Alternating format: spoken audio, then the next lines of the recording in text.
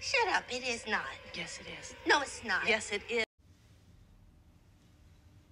Your mind might be filled with constant chatter, but for many others, it isn't. That's because only around 1/3 of people actually have an auditory narrator that's constantly causing an inner monologue throughout their day. That means for those who don't have this, they have more visual minds, which means they'd be picturing what they're going to be doing rather than hearing themselves say it. There is definitely a difference though between this auditory narrator and hearing voices, as the narrator is recognized as self-produced. When you're thinking about it, this is a strange phenomenon, but one way that we can understand it is through MRI imaging. See, when we scan people's brains who are experiencing this, it lights up the areas that are involved in speech production, which means that your mind is speaking, but your lips aren't moving. Since we've never been inside anyone else's head, we don't realize that others can think differently.